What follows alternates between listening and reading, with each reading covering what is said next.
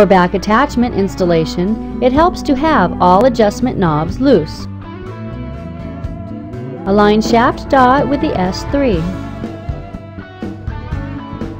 Tighten locking knob and lock all 4 wheels.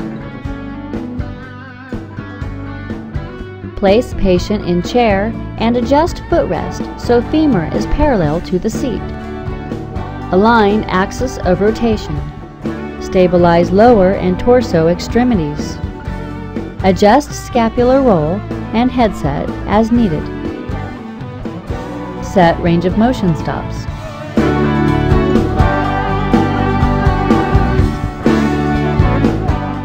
For the isolated lumbar exercise, install firm sacral pad. Adjust seat to flat position.